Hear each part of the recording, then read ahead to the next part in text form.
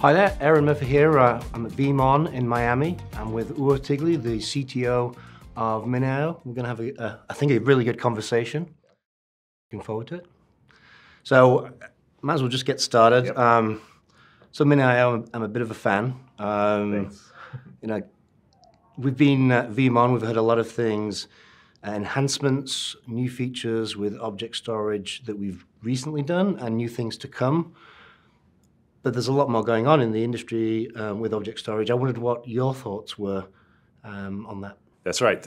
Thanks for having me on Veeam and in this interview, Aaron. So MinIO is a high-performance object storage that's Amazon S3 compatible.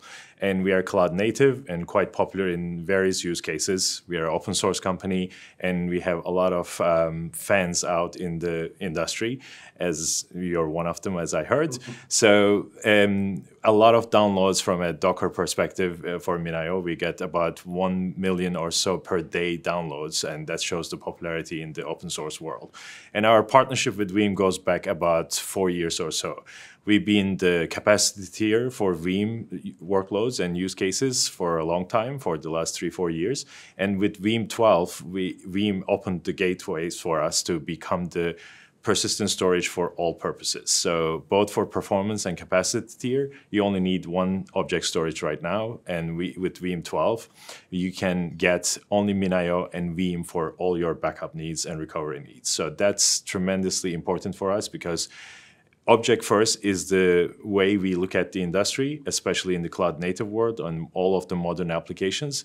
And Veeam is one of the people out there, one of the companies out there who's really forcing this object as first and primary storage. So both capacity tier and performance tier being accessible to object storage, especially MinIO, is tremendous because you just need only one storage and object storage becomes primary storage. And that's tremendously important for us and for the object storage industry out there.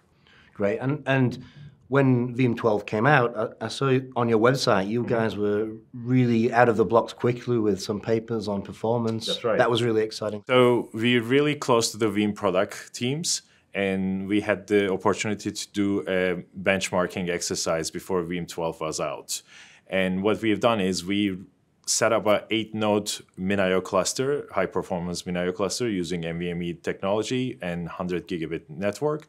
And we had 8-node ESX vSphere cluster just trying to do backup and restores from the Veeam benchmark. And we work with a few folks on the Veeam side who has this sorted out and has done this many times. Yep. They helped us. We opened our labs to the Veeam product team and we did a benchmark and we published the results, and you can go to our website and get details of this benchmarking. We were getting about 23 gigabytes with capital GB throughput from the Veeam perspective. With compression to the backend MinIO cluster, we were getting about 12 gigabytes per second.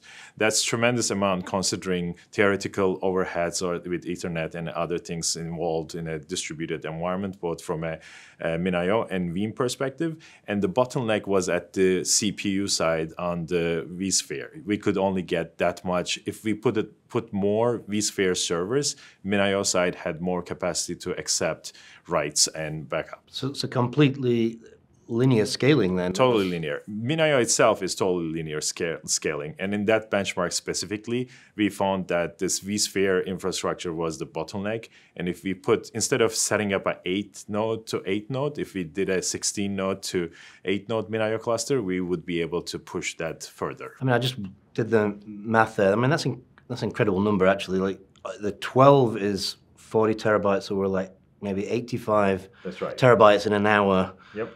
From your side, right? So from the Veeam side, and then you're writing it down 40 terabytes an hour after compression. That's an amazing number for a large enterprise customer, and you get all of the other features. So MinIO Veeam partnership started with the immutable storage that we have, warm capabilities that MinIO has. Veeam integrated right away to that. So our partnership started with that capacity tier and immutable storage workloads, and then it grew into different areas. Now, if you look at those numbers and benchmarking we've done, this is not only for backup, but restore is also fast. So a lot of people, I started my career in backup world. I was doing backup administration, and a lot of people talk about backup performance or backup itself, but not many people talk about the restore performance. Yeah. That's critical as well. Restore is critically important, but restore performance is also very important, and you can get both with MinIO and Veeam combination. And you only need two of these solutions, Veeam and MinIO, for all your modern backup and restore needs. Right, we're nearly run. I've got time for one more question. I think it's one you'll want to answer. At the Veeam Next presentation, we talked about Veeam adding the ability to backup from object storage, which is a big change. How do you feel about that? Yeah, no, there's a need, and it's right now we are at the border of people deploying large MinIO deployments, and they're asking me about backup. And when there is that need to back up the front end, basically buckets on MinIO to Veeam, that's a nice feature that it's the time for it, because 10 years ago, or maybe even 5 years ago, buckets were not a concept that people were used to. Now everybody is deploying AWS S3 type buckets using MinIO, and they're asking, how can I back that up? We like to have object storage as the final destination for the storage piece and have replication for ease of access.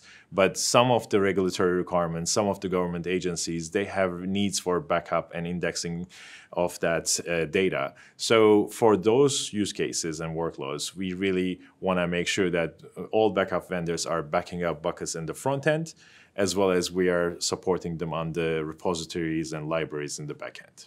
So, I mean, I've been following object storage for some time, and I've always been impressed by all the potential and the capabilities. I always thought backup was a great solution for it, but it was capable of so much more. I think you're saying it's really coming. It's coming to its primary storage. Even Veeam realized that capacity tier and now performance tier, when you combine both, it's primary storage. And many other use cases, from Hadoop use cases, which people are replacing HDFS and putting MinIO and S3 compatible storage to get cost savings as well as high performance, it's primary storage. Document applications, they are putting primary data on object storage nowadays. And a lot of people who are grown in S3 and came to a size that they want to bring some of their data on-prem for whatever reason, they're using object storage as primary storage. So many use cases are saying object storage, or workloads are saying object storage is primary storage. Hence, it's time for the backup industry to look at buckets and object storage as a front-end backup target as well. That's good news. I think that's going to do great wonders for the partnership.